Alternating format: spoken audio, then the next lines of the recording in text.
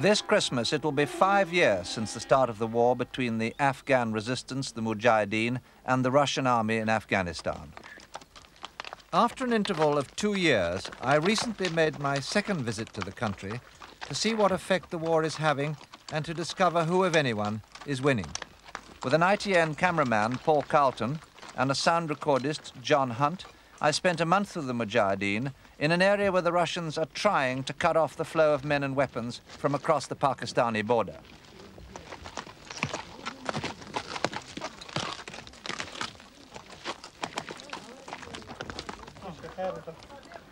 But that border is 1,500 miles long, the mountain trails are myriad, and the flow of men and arms is heavier and better organized than 2 years ago.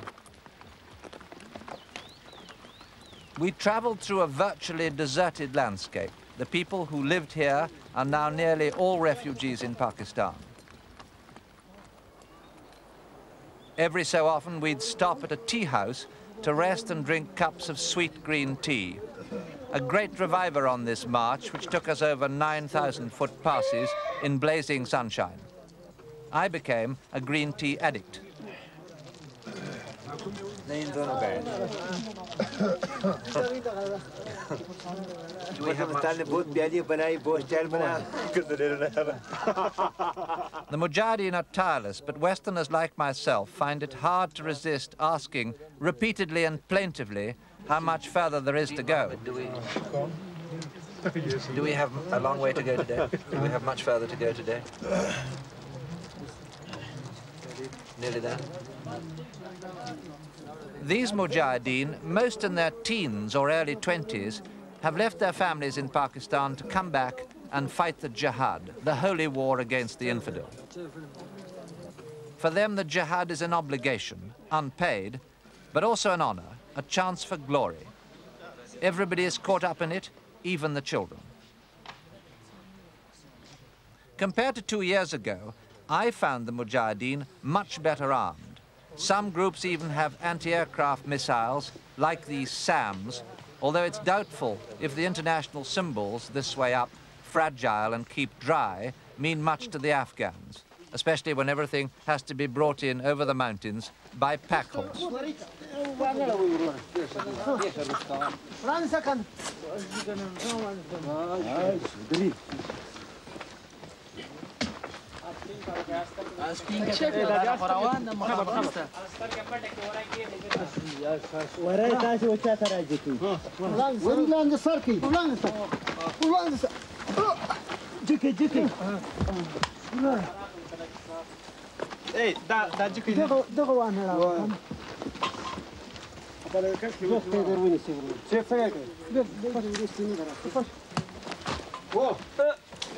The logistical difficulties, especially for the groups in the deep interior, are horrendous. It may take a month or more to get in a fresh supply of desperately needed ammunition. This, more than anything, hampers the resistance and slows down their war effort.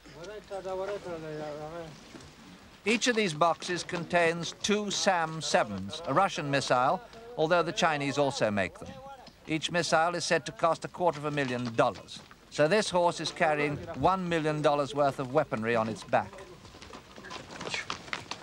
Our camera equipment, equally delicate but less expensive, had to be carried in the same way.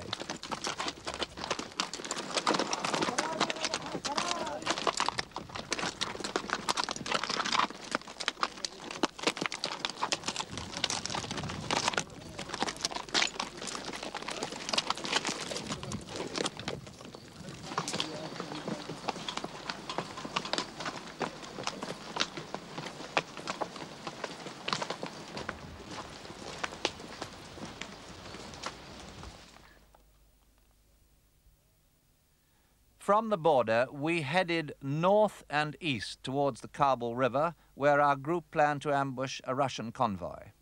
Then back in a circle to Hisarak to try and capture a government fort, a journey of 300 to 400 miles. Recently, the Russians have tried hard to block the guerrillas' infiltration routes in this key area, both along the border and also deeper in. the guerrillas' response has been to attack Russian convoys and outposts and blow up the power lines to Kabul.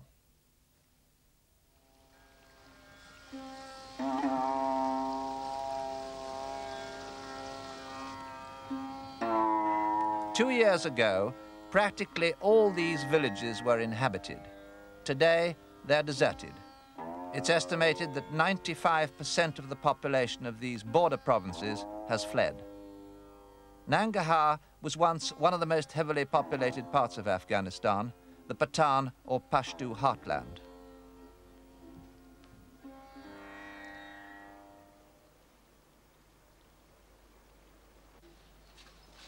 Often the only occupants are the Mujahideen themselves. The villages are their staging posts, their field kitchens, where they butcher and prepare the tough meat, mainly goat, on which their army marches.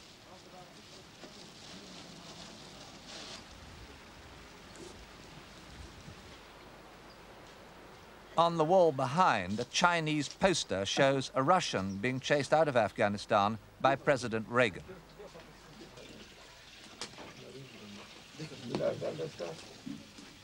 Traditionally, in an Afghan village, the women always did the cooking.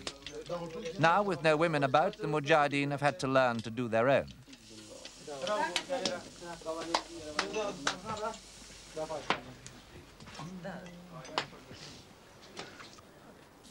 Some of them are very young, mere boys like 12-year-old Rais Khan, youngest of 13 brothers, all Mujahideen. How long has he been fighting? And does he like being a Mujahid? Would he not rather be at school? Would he not rather be at school? No.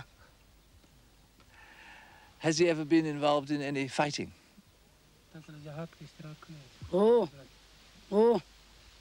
Where and when? Qatar. Qatar. Mainu ne ga pinzala tanga lu zawli janga ukara.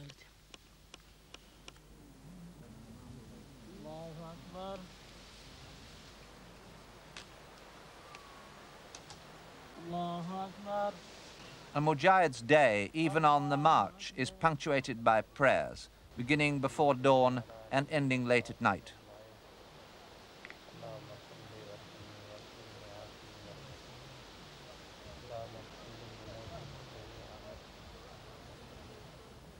Their Islamic faith burns as brightly as it ever did and appears indestructible.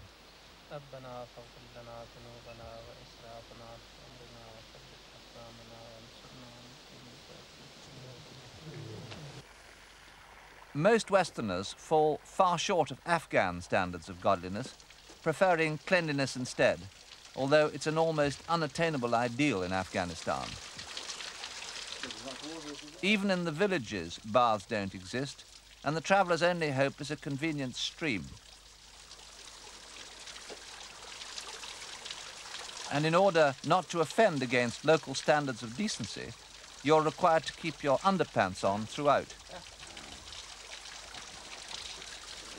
But with no women about to give offence to, we were able to expose more of ourselves than would have been possible 2 years ago. We managed to have 3 open-air baths in 4 weeks marching, which is bordering on luxury for Afghanistan.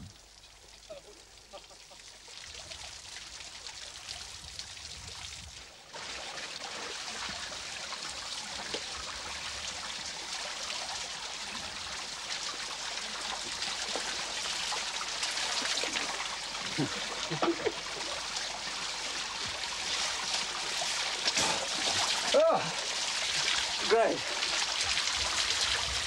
Wonderful. I can recommend it.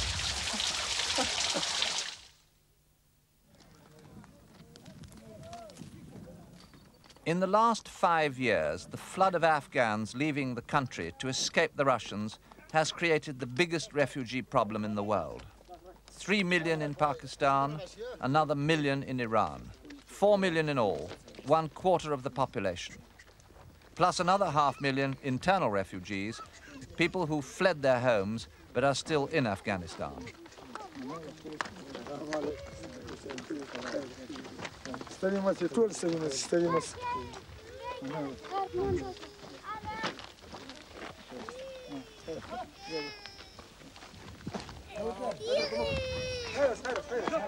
When this little girl's donkey refused to budge, the Mujahideen were quick to help.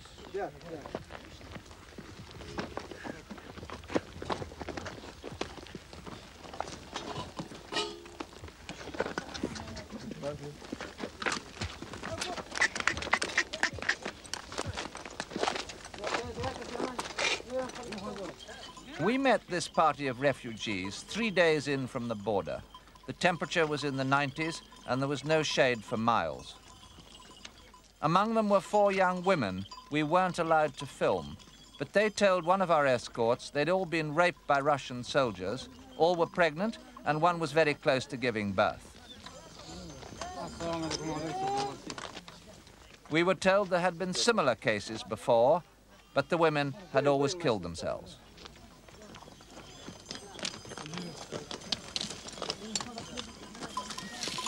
You're a refugee? Yes. Where have you come from? I came from Kabul last Wednesday because there was a lot of...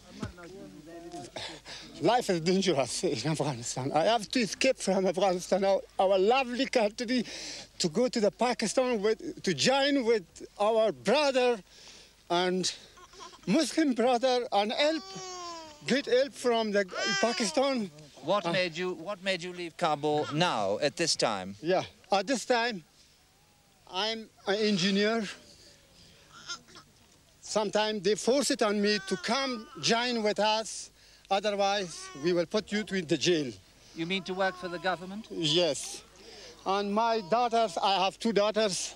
One of studying in the Faculty of Law in the 5th semester, and the other is in the Faculty of Medicine, and they force it on them to come join with us, but we are Muslim, we don't like the Russian government, and they always attacked on all of us, and just we leave this country to go until we are in Pakistan to our friends, our brothers, all the Communist Party attacked on me, and always trying to put me on the jail. This is my uncle's son.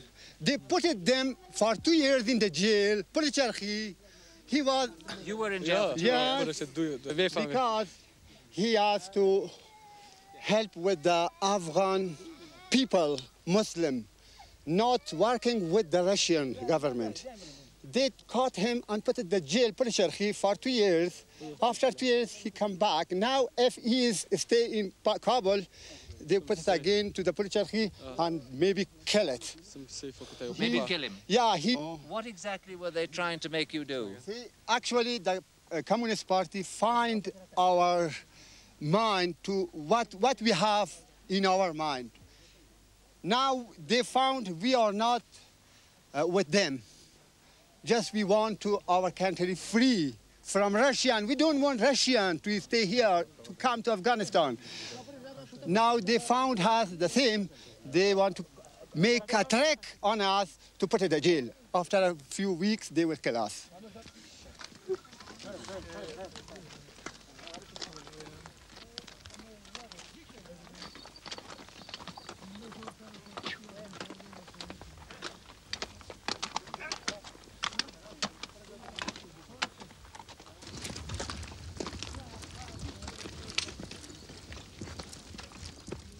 Later that day, we pushed on into the mountains.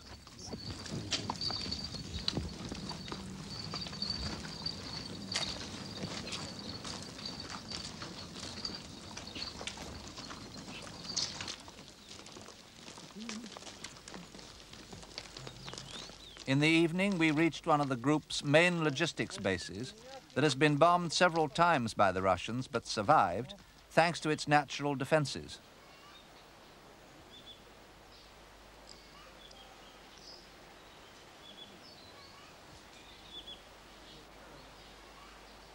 The armory is tunneled into the side of the mountain and contains a whole array of weapons, all Russian or Chinese, heavy and light machine guns like this Goryunov, which fires 650 rounds a minute.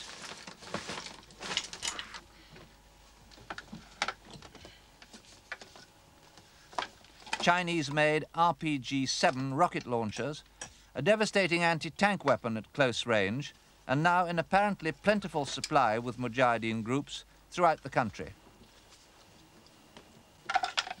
Such is the penetrating power of the nose cone that it can pierce armor plating and is deadly against soft-skinned vehicles. Hundreds of boxes of ammunition for the Zgoyak heavy machine gun. 82mm recoilless rifle ammunition, and the weapon itself, Chinese-made and extremely effective.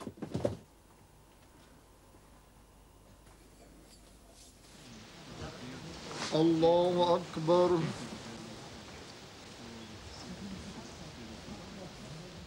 Next day, we met 3 young Russian defectors.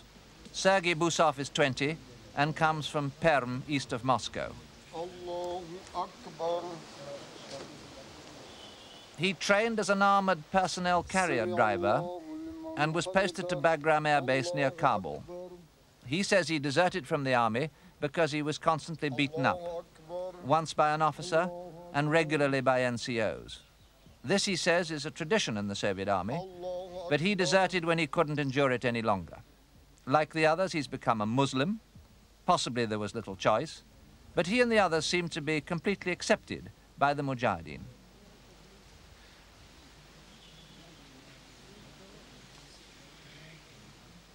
Vladislav Naumov is 21 and comes from Volgograd, the old Stalingrad. He trained as a tank mechanic and a paratrooper and was posted to an army base near Jalalabad. He says he defected because when he and some other soldiers protested about bad food, he was arrested and imprisoned by the KGB.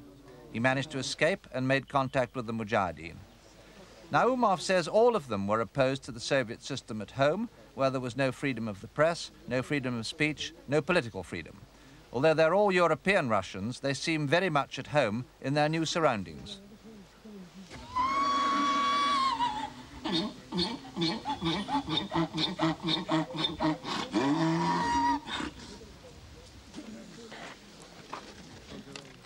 Naumov is writing a book about the war which will describe, he says, the behavior of the Soviet army in Afghanistan and the atrocities.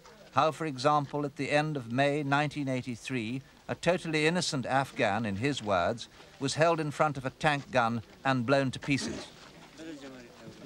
They defected separately, Naumov says, basically because they all opposed the war in Afghanistan on moral grounds. They met later and have been together for almost a year.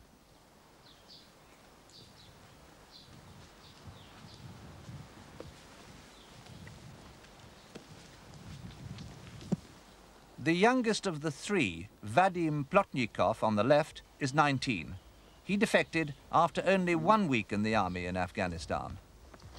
I talked to them through an Afghan interpreter. Hello. And then Naumov gave their views on the war in Russian. Good day. How are you? Первое, конечно, что хочется, о чем хочется рассказать, это о тех, в общем, бомбардировках, которые, в общем, делает советская авиация в Афганистане. Это, в общем, советское правительство прекрасно понимает то, что, в общем, когда делается, в общем, бомбардировка деревень или афганских городов, то при этих бомбардировках погибает очень много мирного населения афганского, которое не воюет против советской армии. Я лично готовился в городе Тормазе, Узбекской ССР. В общем, сначала я проходил подготовку десантно-штурмовых батальонов. Вот. Нас учили уничтожать кишлаки афганские. Был придуман такой маленький Афганистан на территории Узбекистана, где, в общем, советские строители, по-моему, даже под руководством афганских коммунистов, в общем, выстраивали большие кишлаки, вот, типа таких, которые, в общем, есть в Афганистане. И вот на этих кишлаках мы учились воевать в Афганистане. С какими трудностями здесь сталкивается в Афганистане советский солдат? Ну, это первое, конечно, что я не буду говорить о бытовых условиях. Конечно, здесь бытовые условия очень трудные, очень ужасные. Во-первых, рельеф этой страны не соответствует с рельефом нашей страны. Вот, и здесь по подготовке воевать очень трудно. Вот. Афганцы же, конечно, они знают, за что борются. В общем, борются они за свободу своей страны. А советские солдаты, что им, в общем, в Афганистане, они не знают, зачем они пришли. Толком никто не знает, зачем они пришли в Афганистан и что им здесь нужно делать. Вот поэтому они к военным действиям относятся прохладно. Почему прохладно относятся еще к военным действиям? Потому что они боятся, в общем, смерти. Каждый солдат хочет вернуться домой. В общем, его дома ждет или же семья, или его родственники. Вот. Поэтому, в общем, советские солдаты очень плохо здесь ведут боевые действия. Вот. Также советское командование очень, по-моему, очень недовольно ведением войны в Афганистане. Как, вернее, ведут войну в Афганистане советские солдаты.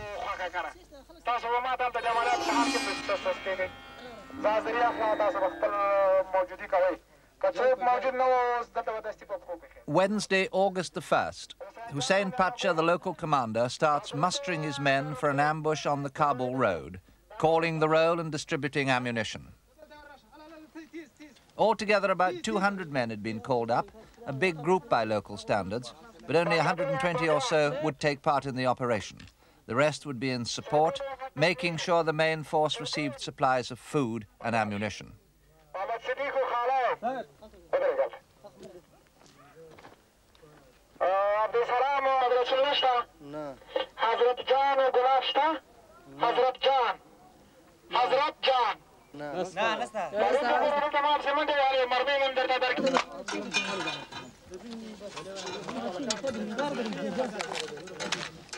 First, each man received a handout of 9mm ammunition for his Kalashnikov rifle.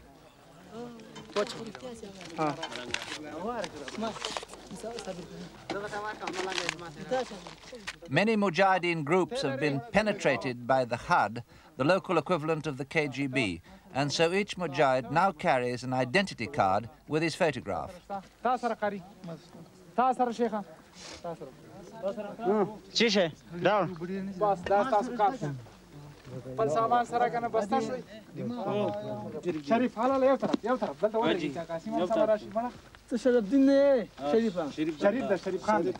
بصیر خان و حمدالله ودرېږي شاباس یو ځای بصیر و حمدالله ببرک و ملاجان شاباس ملا خلیل و افتگل څه شو ملا خلیل One of the problems the Mujahideen face is finding men skilled enough to be SAM operators. Few Mujahideen have any military training, although they all have a natural aptitude for arms, and few have much formal education.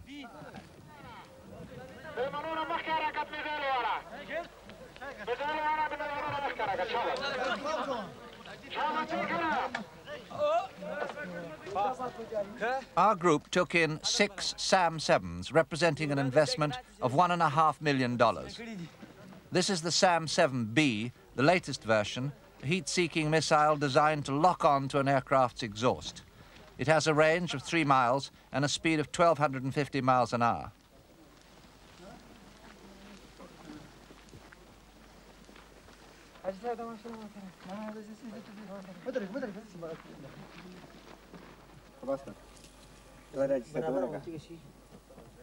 Chinese pressure mines made of plastic, so they're hard to detect. By removing the detonator in blue, so that they no longer act as pressure mines, packing them with extra explosive, and then wiring them up in batches, the Mujahideen hoped to pull off a spectacular ambush. There were generous supplies of C3 blasting gelignite, which is remarkably stable to handle. looks and smells like marzipan, and can give you a nasty headache if you inhale the fumes for too long. Pound for pound, it's probably the most powerful explosive in everyday use.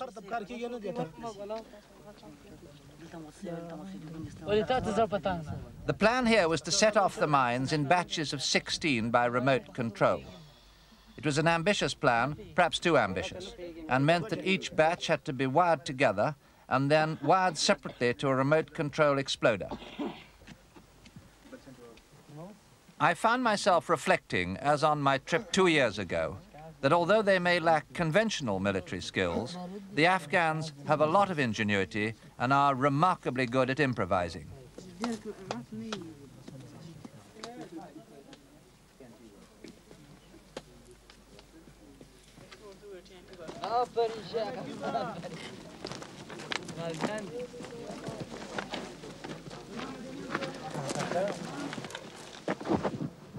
Well, the ambush site has finally been chosen, and this group of mine layers is setting off now to plant 80 mines on the main road, which is just over that hill down at the bottom of a steep gorge. It's the main road from Kabul, the capital, to the important provincial city of Jalalabad, and along it run big Russian convoys regularly, up to 250 or 300 vehicles, some of them carrying ammunition, petrol, and troops.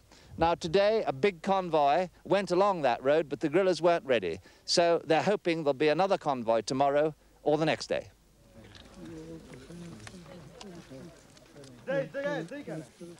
A group of young boys carries the last of the mines up the hillside.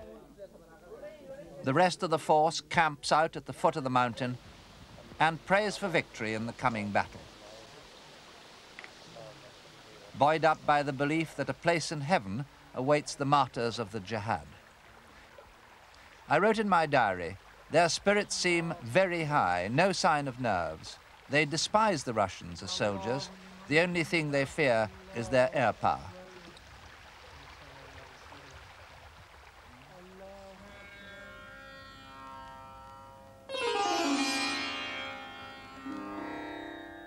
Dawn, Friday, August the 3rd.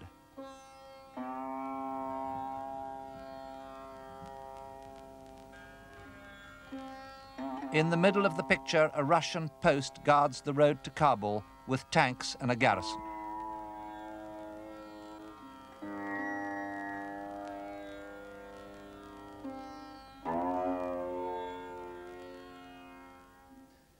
Well, the ambush plans seem to have gone wrong. We think the Russians know we're here and that the road is mined, because last night apparently the guerrillas made a lot of noise planting the mines, and the Russians opened fire, although haphazardly, the guerrillas say. What we do know is that the Russians have now blocked all civilian traffic on the road in both directions, and we're now waiting to see what happens next.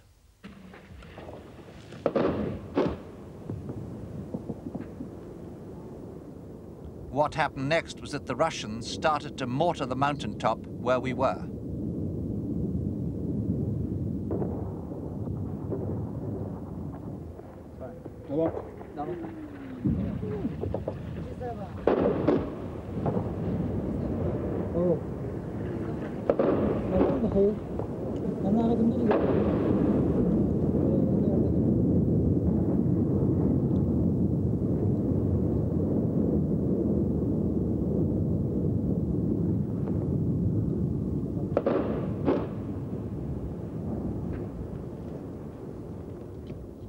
Well, the Russians have got us pinned down on the side of the mountain at the moment, and they're lobbing mortars. That's one just gone off on the top, just over the top here.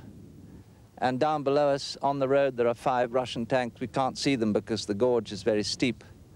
They're shooting back up at the Mujahideen positions with tank guns, the main gun, and also with machine guns. And the Mujahideen are shooting back at them with RPG-7s, rocket-propelled grenades, and machine guns. And we're waiting to see whether the Russians are going to put in an airstrike.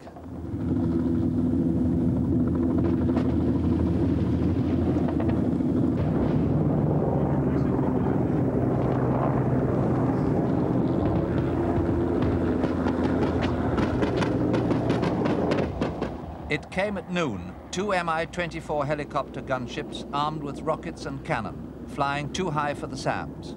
When the first gunship opened fire, the rockets went right over our heads.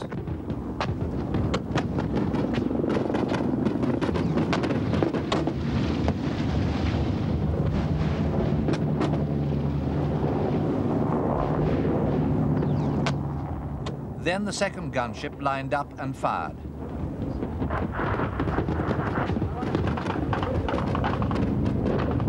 The rockets smashing into the hillside above us.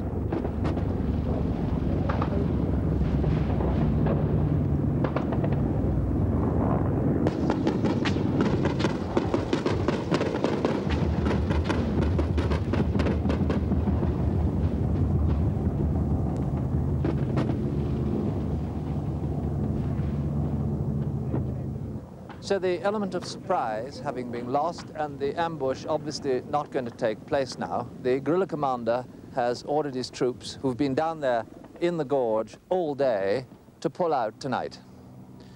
It just shows you today's action how easy it is for the Russians to keep a grip on this road. They've got strong posts all along it, about 2 miles apart, from which they can rake the mountainside with heavy mortars and tank fire. But it also shows just how easy it is for the guerrillas, the Mujahideen, to cut the road at any time. Today they've stopped all traffic for the whole day, and we don't know when it's going to start again. It shows you that they are in a very strong position to cut the road whenever they want to. And today, in fact, they have knocked out 2 tanks.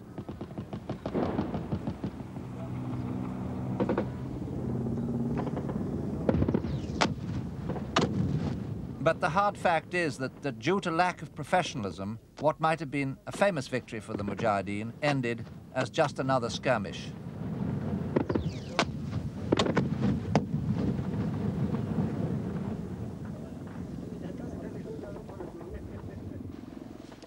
Surprisingly, casualties were very light, only 2 wounded. Looking after wounded Mujahideen is one of the things the Russian defectors do voluntarily. They have some first aid training. In Naumov's case, it runs in the family. His mother was a doctor, his brother is a dentist.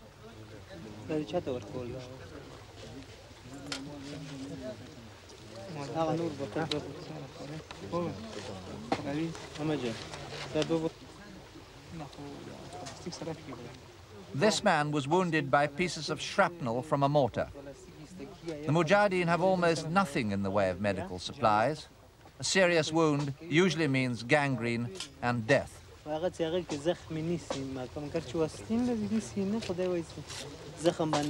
By showing they care, the Russians are no doubt making their own act of atonement for the behavior of their fellow countrymen. But for Naumov especially, their defection to the Mujahideen is much more than a personal protest. Пока мы находимся в Афганистане, мы бы хотели как можно больше распространить информации, точной, да, правдивой информации среди советских солдат, которые служат сейчас в Афганистане. В дальнейшем, конечно, мы постараемся, в общем, расширить свою деятельность в Афганистане. Пока что нас 3, но, как говорится, 1 в поле не воин, а 3 уже воины. Поэтому мы, в общем, выпускаем листовки на русском языке. Значит, записывали мы на кассету специально для советских людей, живущих в Советском Союзе. Значит, программу делали, рассказывали правду о Афганистане. И много другой работы. В общем, написали там письмо Черненко и сделали, в общем, выполнили много работы в Афганистане. Можно привести очень много примеров о жестокостях, творящихся в Афганистане, о том, как советские солдаты, порой накурившись наркотиков, идут в бой и, не осознавая того, что они делают, в общем, творят они невероятно ужасно в Афганистане. Но практически за наркотиками за употреблением наркотиков в Афганистане, в общем, никто из руководства, из военного руководства не следит, потому что это играет в какой-то степени на руку советскому правительству, советской политике. This village was bombed by the Russians last winter. 2 people were killed. The remaining 11 families fled as refugees, except for one man, Gul Mahmud. His family are all now in Pakistan, but he came back alone to work the land and to help the Mujahideen. Just below the village were 2 unexploded Russian bombs. Plotnikov, who comes from Moscow, was trained as an engineer in bomb disposal, and he offered to help get rid of them.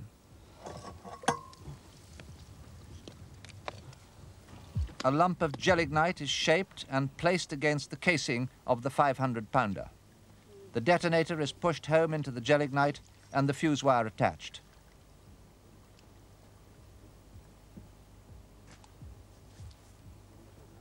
Plotnikov lights it and runs. He has a minute to get clear.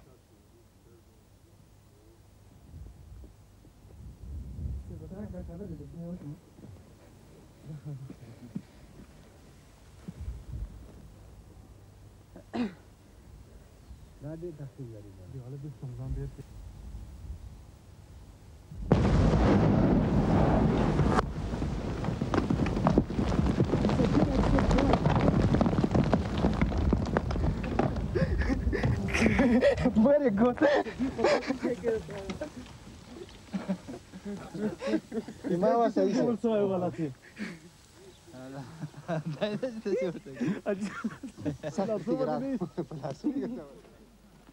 Thursday, August the 9th. Great excitement in camp at the news that the leader of the group, Yunis Halis himself, was approaching.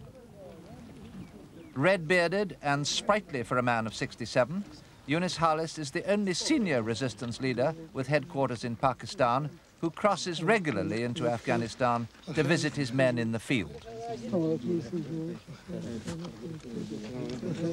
He recently married a young wife and had a son, which his followers see as a commendable sign of his virility.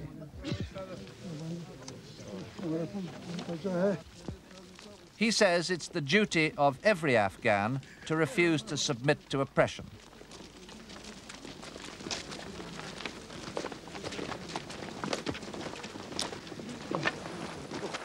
Yunis Halis is not a soldier, but a mullah, a man of God, deeply versed in the teaching of the Prophet and in the words of the Quran.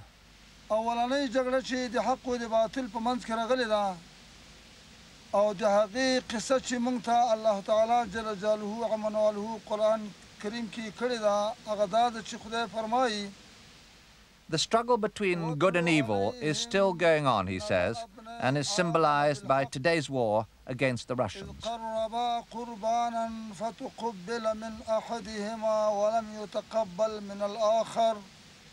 Now you're getting a lot more arms than when I was here 2 years ago, but is it enough?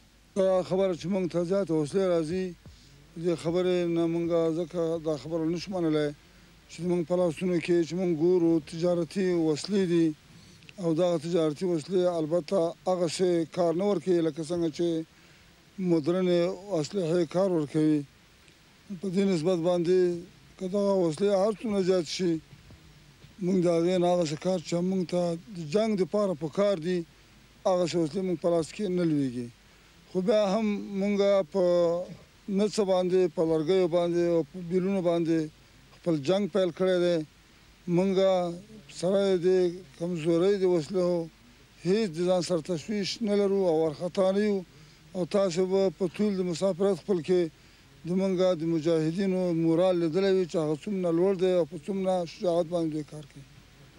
In the past few weeks we've been traveling through virtually depopulated country. Isn't this a sign of victory for the Russians? دا د روسانو دپاره په دې لحاظ باندې په ګډه تمامېږي او دوی په همدې تصور باندې دا کار شروع کړی دی چې د یوې خوا نه عام ولسونه دباو کړي او د هغو د جهاد روحیه مړه کړي د بلې خوا نه د مجاهدینو دپاره د کېناستو د پاڅېدو ځای ورکړي دا د هغو په ګټه دی مګر دا د مجاهدینو په ګټه هم دی ځکه موږ ته د افغانستان د مسلمانانو روحیه معلومه ده چې هغوی د زور او د شکنجې په مقابل کې لا راپارېږي او لا د هغې په مقابل کې قوت پیدا کوي دغه وجه ده چې موږ په صف کې کوم شهید پیدا کېږي زموږ هغه صف د دې په ځای چې مورچل کې تیږو ته ولوېږي په ولاړه باندې جنګ کوي او هغه په دښمن باندې حمله کوي نو موږ یقین کوو چې دوی دغه وضع دا دوی لپاره په خیر نه بلکې دوی لپاره په ضرر تمامېږي الله اکبر. Next day we went to inspect a nearby government fort which the Mujahideen were besieging. The first rounds fell short.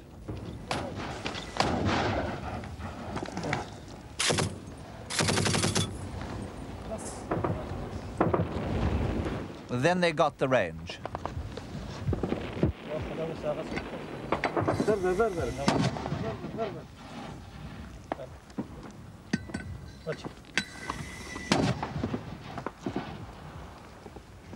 بس.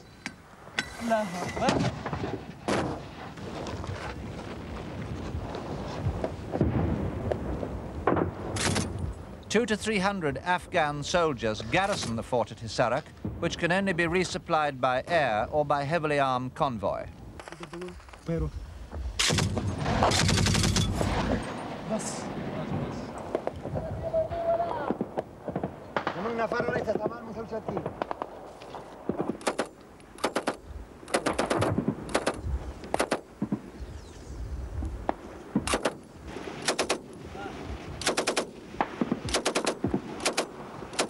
The Mujahideen brought up a recoilless rifle.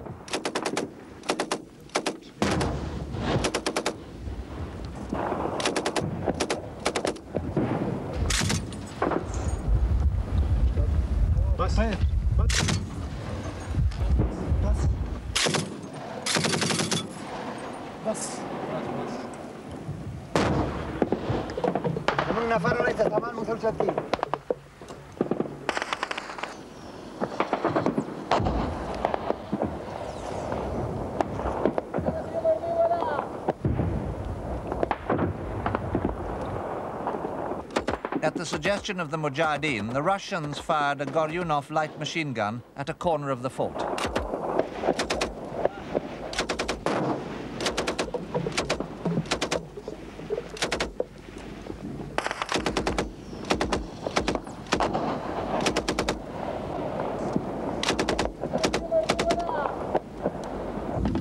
In the afternoon, the helicopter gunships arrived to pound the Mujahideen positions, first dropping flares to decoy any SAMs, and then firing rockets.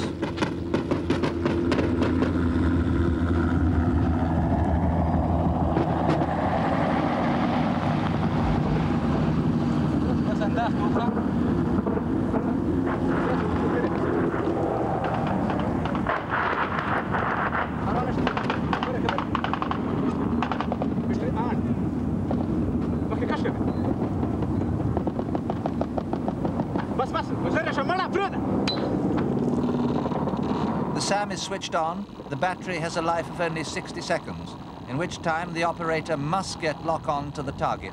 Otherwise, he cannot fire. He does fire, but without lock-on, nothing happens. An Mi-24, heavily armor-plated, but still cautious enough to drop decoy flares.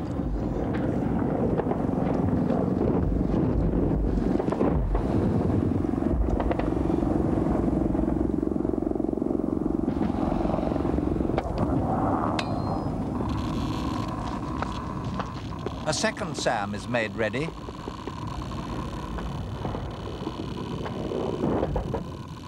But again, possibly because the gunship stayed so high as to be out of range, he did not get lock-on.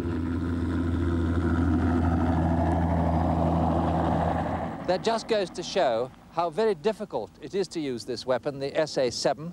Even the Russian makers claim a success ratio of 1 in 4. That's under ideal conditions. But in combat conditions such as these, the real kill ratio is probably much more like 1 in 10. A few days later, the Russians resupplied the fort by air. On their way back, an Mi-8 flew right past us, very low. The Mujahideen took position with one RPG and one SAM. The RPG fired first, you can just hear it, but missed.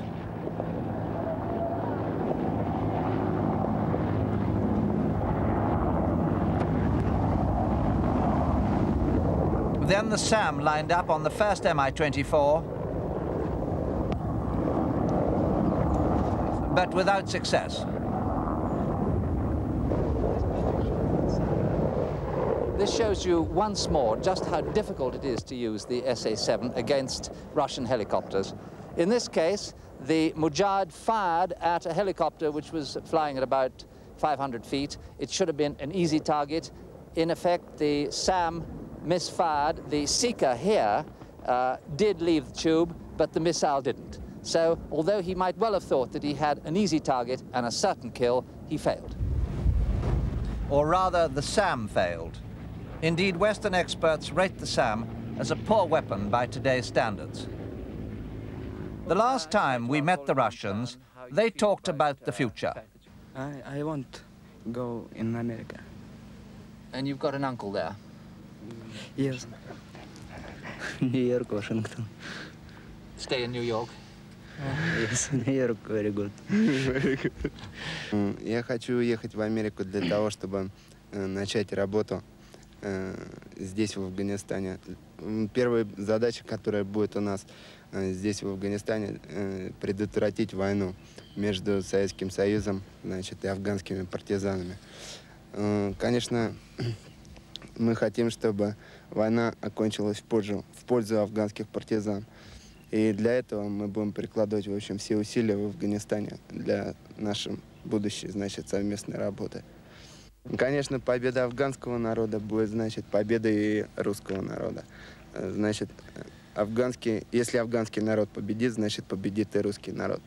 Значит, прекратится кровопролитие, значит, прекратятся смерти советских солдат и афганского народа. Brave and civilized words by Vladislav Naumov end the war and stop the bloodshed. But there's no sign that the Russians have any thought of withdrawing from Afghanistan. In fact, just the opposite. They're intensifying the war, trying to block the arms routes and bombing the population into the refugee camps. As I watched Juma Khan, wounded by a mortar in the unsuccessful siege of the fort at Hisarak, preparing for the long trek out over the mountains to Pakistan, I came to two conclusions. First, that Afghan courage and morale are still enormously high. But second, unless they can find an answer to the Russians' helicopter gunships, and the SAM isn't one, their morale may begin to crack eventually. 5 years is a long time for a small nation of 16 million to fight a superpower of 273 million.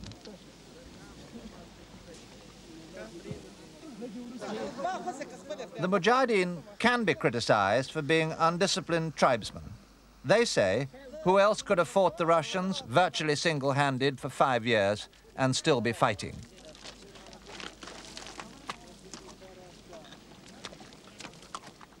In the end, the fate of the Mujahideen will be decided by how much more aid they get from Pakistan, China, and the West, and whether that will include a more effective anti-aircraft missile. That means a Western missile, and at the moment, Pakistan is too afraid of the Russians to let them through.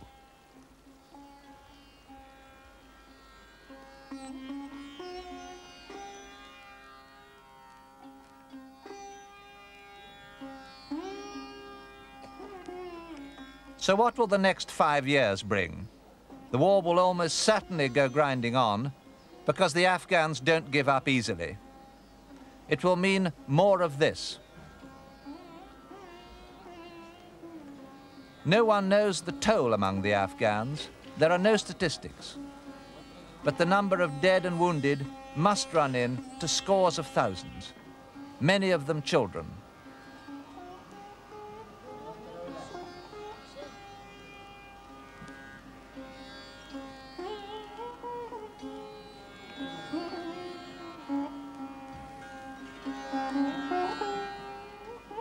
These are the lucky ones. They reached Pakistan and hospital.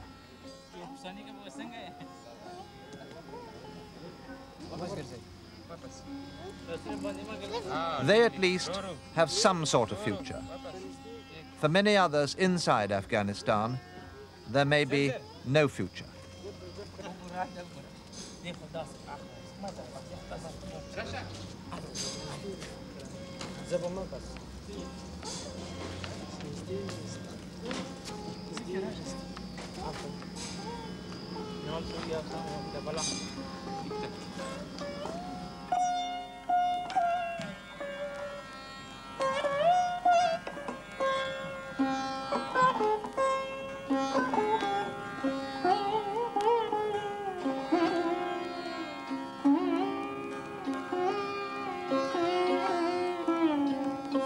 Mm-hmm.